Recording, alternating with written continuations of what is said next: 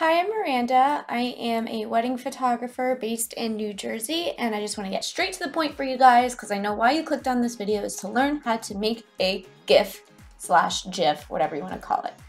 So first things first, you're going to want to edit the images to be consistent in Lightroom. That's what I do. And then once you finish editing all the images in Lightroom, you're going to go ahead and select all of them. And don't worry about auto-aligning yet or worrying about the crop just yet.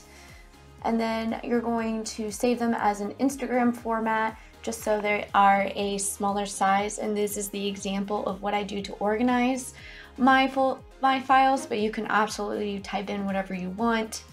And then just make sure that the sizing of the Instagram format is long edge at 1080. Export that. It's going to create its own folder in an export folder, and then you're going to open Photoshop. Create new, and you're going to make it depending on the size if you're doing portrait or landscape, so I'm going with landscape. And you're going to open the scripts, load files from stack in the File tab. You're going to select those files. All of them, yep, to load in files. This takes a couple, sometimes about 20 seconds to upload. So be patient with this part.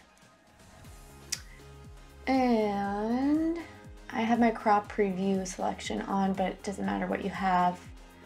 And you're going to select all. And you're going to auto align under the edit tab. Auto align the layers. This takes a few seconds as well, so be patient with this too. Now some of them are going to be showing you the background, so we're going to crop that out so they look all in one scene, you know what I'm saying? And crop it the way that you want. Next, you're going to open the Windows tab to go create a timeline. Create frame animation, and then make frames from layers. Select all because they will be in the reverse order most likely, so reverse frames. And then what I like to do is make them at 1 second.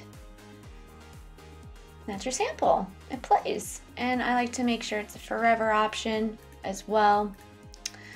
Export save for web.